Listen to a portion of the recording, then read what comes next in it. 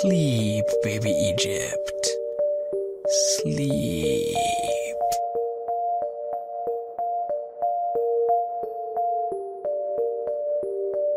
Alright, now that she's asleep,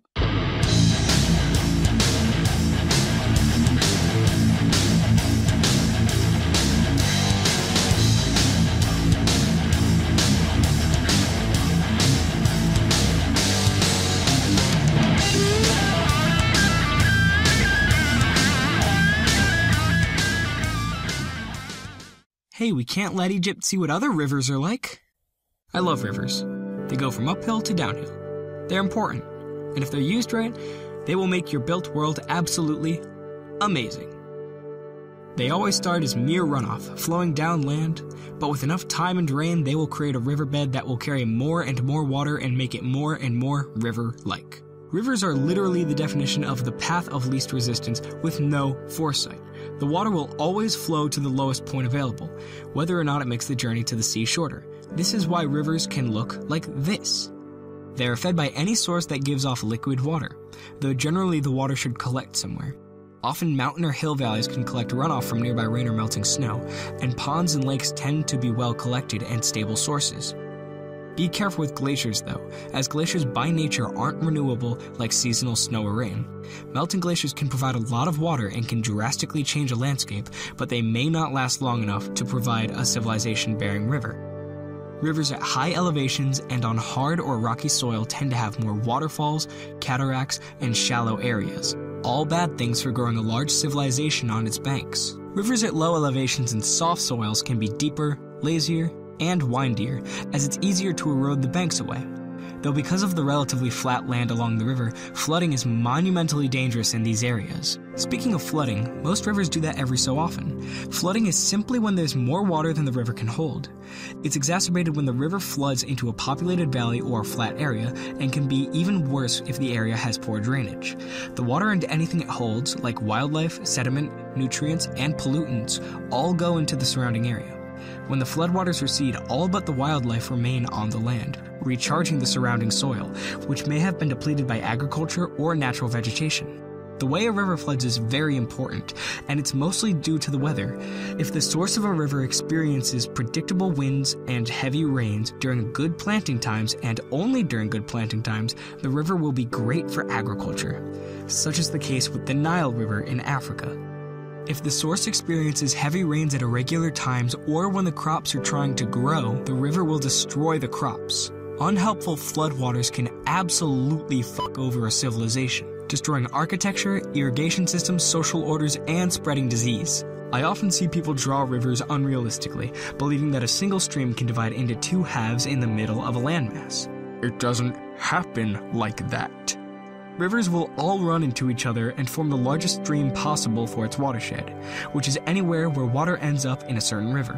Huge rivers have a bunch of these tributaries, which is what makes them huge.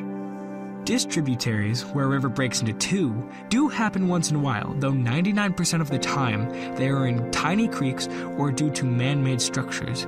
Anytime this happens, unless by some massive dwarven architecture or something, it's not noteworthy on a large-scale map.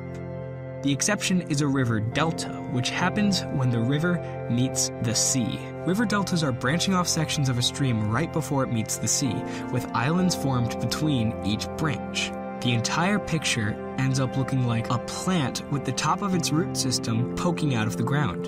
The opposite of a delta is the mouth of a river, which is just where it flows into the sea or something else.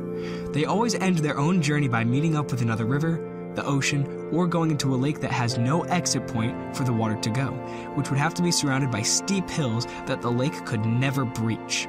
Depending on how high its surroundings are compared to the bottom of the lake, there'd have to be relatively equal amounts of input from the river and output from evaporation to keep it at a level where it doesn't break through its surroundings and create an exit point, which would eventually lead to the ocean. Here are some extra videos about river geography that you might find very useful. I found them very useful in researching for this video, and they're quite interesting. So let's talk specifically about how civilization develops with rivers. Rivers provide food, water, irrigation, and transport for civilizations that use it. Especially if it runs through an otherwise hostile area, cities will tend to hug the river. This makes it easy for multi-city power to arise, as the river allows them to control and survey population centers. They don't need to worry about controlling any pesky borderlands because they'll just keep everything that's on the river, which may be the only wealthy places in this otherwise hostile region. This is why Egypt had a central government to rival that of Louis XIV 4,000 years before him. Compare that to someplace like Mesopotamia, where the Tigris and Euphrates rivers created a fertile region between them. Cities in this area could enjoy the many benefits of the two rivers without having to surround one main channel. This is one reason why independent city-states popped up around Mesopotamia and not Egypt. Rivers also facilitate trade, but the amount it does this is based on its navigability. It's more efficient to have a large ship carry a lot of goods from one place to another, but most rivers can't hold large ships like that. So what makes one navigable? There's no real clear answer or science to this. It's usually based on a case-by-case study. Generally, though, they should have a rather deep channel that is wide enough for a ship to sail in it. Although, if the channel isn't very deep, people will tend to make shallower boats so they can still trade on it. Ingenious ones they are. Other than that, they should be relatively free of rapids, waterfalls, and generally anything that could absolutely destroy something traveling on it. It should also be thoroughly explored to see if or where the previous two things would be a problem.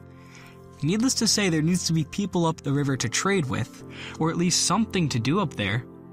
Maybe there'll be a Krispy Kreme. Yeah, give me a cinnamon twist. Because water is often a scarce but very important resource, rivers can be turned into religious symbols pretty easily. People can gain religious or political power by controlling its waterways or its source, or appearing that they control them. Controlling the source of another civilization's river is a strategic advantage, but having multiple powers on the same river can be dangerous. This is one reason why China will not let go of Tibet, because the Yellow River starts in its mountains, and having another power upstream threatens China's core. Though defendable, it is still an easy route into the heart of China that the country wants to have full control over. Rivers also serve as good natural boundaries and borders. The Roman Empire stretched from Spain to Iraq and from the Red Sea to Scotland, so why couldn't they fully penetrate into Germany? Well, it was not because of the Rhine River, but after some crushing defeats on the eastern side of it, the Romans drew the Rhine River as a symbolic border between their supposedly civilized empire and the wildlands of the Germanic tribes, though the Rhine is a big physical barrier to overcome when leading an army across it. People tend to underestimate how difficult and dangerous river crossings actually were. When going into an untamed enemy frontier, there's seldom someone who will ferry an army across. Often what had to happen is bridges would be built across the rivers. Bridges are a massive strategic resource, as they act like a choke point for oncoming armies and allow for relatively safe and easy crossing of the river. You ever read Ranger's Apprentice Book 2, The Burning Bridge? Bridges are important.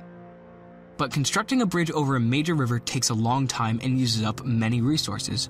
Even then, an army in the middle of construction or being ferried over is very vulnerable to enemy attacks.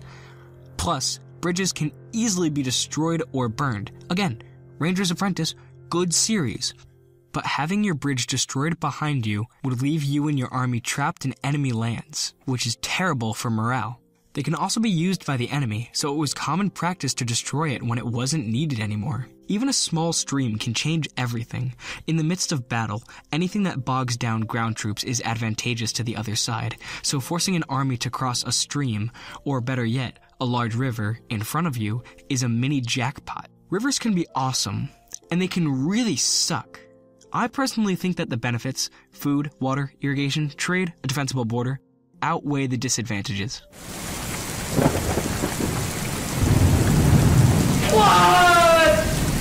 I'm gonna say, rivers are definitely strategic geography.